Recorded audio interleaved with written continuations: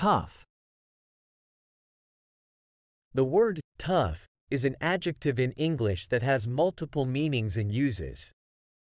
It can describe something that is strong, difficult, resilient, or stubborn.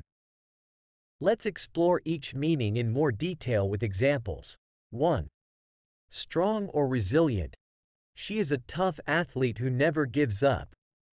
The tough fabric of this bag can withstand heavy loads. Despite the tough circumstances, he managed to overcome all obstacles. 2. Difficult or challenging. The exam was tough, but I studied hard and got a good grade. Learning a new language can be tough, but with practice, it becomes easier. It was a tough decision to make, but I finally chose the best option. 3. Stubborn or unyielding. He is a tough negotiator who always gets what he wants.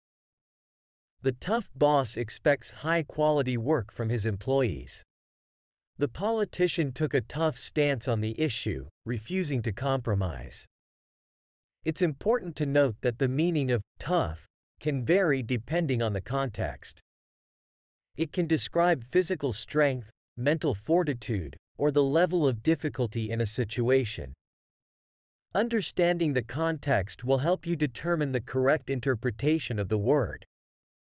Additionally, tough can also be used as a noun to refer to a person who is strong or resilient.